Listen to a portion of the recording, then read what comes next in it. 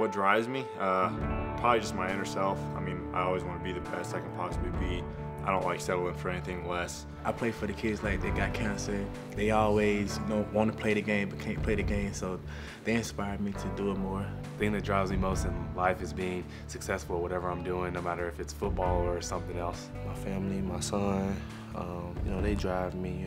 I'm doing everything I'm doing. This is why I'm here, because of them. My mom's always been, the person that's, held me together. I know for me as a player, like, I'm just scratching the surface of my potential, and, seeing that drive and progression, day in and day out has been something that motivates me and drives me. I'm very, internally driven. I think what drives me is my family and seeing the pride they have on their faces when I put on a jersey. And so what drives me is my family and the passion for my family.